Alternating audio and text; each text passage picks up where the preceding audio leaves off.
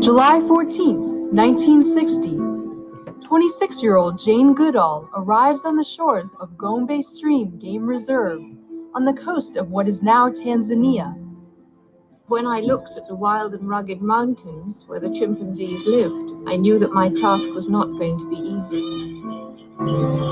She had been sent by renowned anthropologist Dr. Louis Leakey, who then approached the National Geographic Society about supporting Jane's work.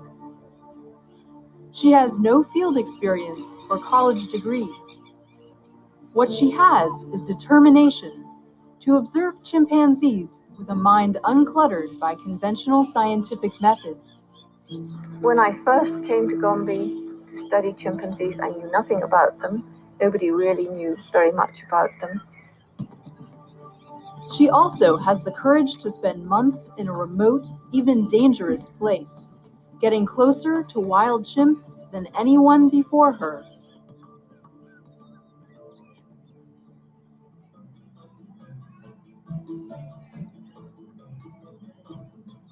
Within weeks, she is making astonishing discoveries. Chimps will hunt down large mammals and eat them. And more shocking, they not only use tools, but make them as well. The chimpanzee is actually modifying a natural object to suit it to a specific purpose, thus making a tool. When Louis Leakey first heard about tool using at Gombe, he got extremely excited and said, now we have to redefine man, redefine tool, or include chimpanzees with humans. These discoveries, caught on film, sent National Geographic into a flurry of coverage. In the next 5 years, National Geographic presents Jane's first film and many articles in the magazine.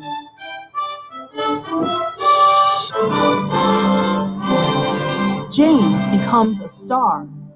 She and her beloved chimps, David Greybeard, Flo, and Flint, become known worldwide. And Jane redefines science, adding an emotional component. It's perfectly possible to be incredibly emotionally involved, feeling great empathy for your subject.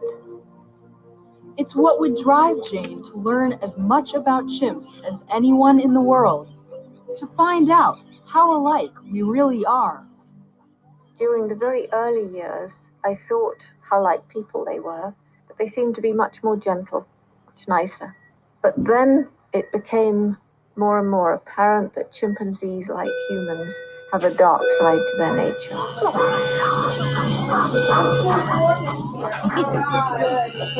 She witnesses a war between chimpanzees that lasts 4 years.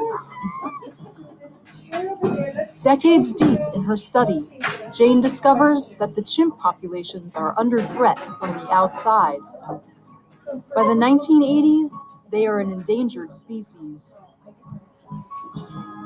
Jane realizes she can best save these creatures by leaving Gombe, to speak to the world face to face about the importance of protecting these chimps.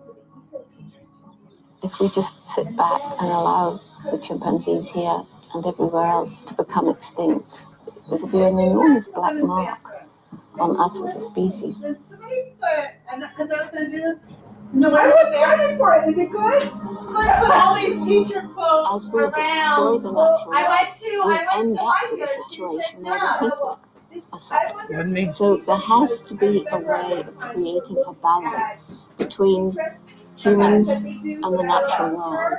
I'm sure it had to come from somewhere. Gombe has since become a national reserve, and Jane's sights are set on the future. The one in the staff lounge. So I don't know. I need to find out. I need to go in there. She has launched conservation projects, humanitarian work. The Jane Goodall Institute is promoting a new generation of conservationists and helping to mentor a new generation of chimp researchers. And I'm going to do everything I can to cheer them on, because that, I think, is the only hope. 50 years later, Jane has witnessed the lives of 3 generations of chimpanzees. The dream that Jane Goodall set in motion lives on, and her partnership with National Geographic continues. The October issue of National Geographic magazine features a celebration of the young English girl who was a pioneer in so many ways, who patiently reached across every boundary to draw us closer to our closest relatives. For the week of the 25th, when it'll be content specialist. Why does my computer do that? Ever since it upgraded, it does these funky little, it goes this way, it goes that way.